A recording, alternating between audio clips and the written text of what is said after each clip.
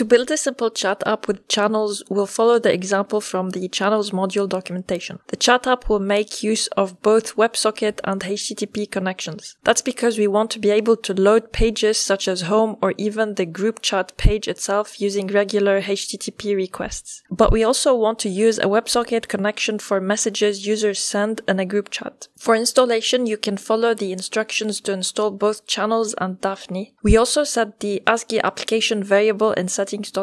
That is because we want to run the development server with Daphne as an ASGI application. Next, we can create a members app which will allow users to sign up and log in. We then create the chat app. It will have a simple model to record messages and chat groups. It will have HTTP views and URLs. Those include URLs to create a new chat group, join one, leave the group, remove the group, or simply open the chat log of the group to start chatting. Next, we move on to creating two files for the chat app, consumers.py and routing.py. Routing.py will define the WebSocket URI pattern and the consumer that will handle it. As we covered in the previous video, consumers.py will contain the consumers that will handle WebSocket requests. The consumer inherits from WebSocket consumer, but there are other consumer types it can inherit from. The consumer will have three main methods. Connect will extract the chat group ID from the scope of the connection. Here we will call the group add function to allow the users connected to the group to receive updates whenever another participant sends a message to the group. The accept method accepts the WebSocket request sent from the client. Moving on to the receive method, which is when the server receives a message from the client. When the client sends a message to the group chat, this method is captured by the consumer and broadcasted to the users connected to this chat using group send. The message is received and sent back to the client. We also save the chat messages in the message model. The async to sync function will execute asynchronous methods as synchronous ones. However, you can keep them as async and make your consumer inherit from an async consumer instead.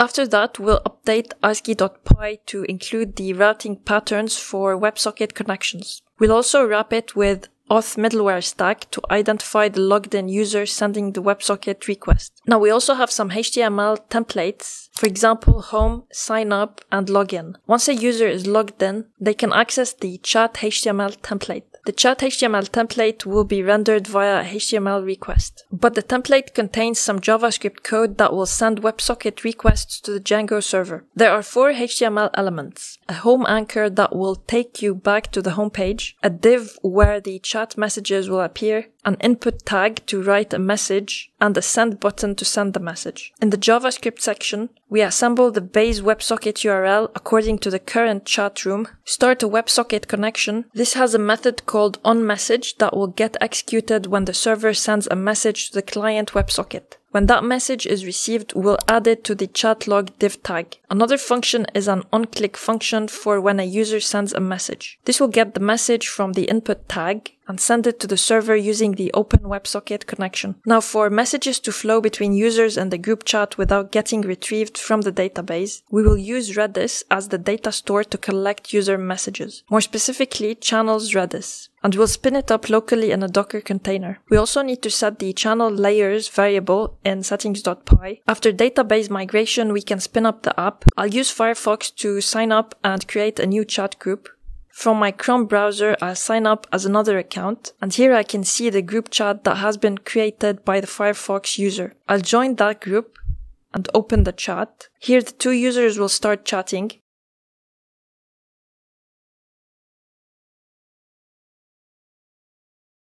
If I go back to home and then open the chat again, I can still see the chat history, and if I exec into the Redis container, I can see what data is being stored. Although this chat app has very minimal functionalities compared to something like Slack, it still demonstrates that you can build this with Django in a short time, which is very impressive. I'll add the GitHub link of the code in the description below, and I'll see you next time.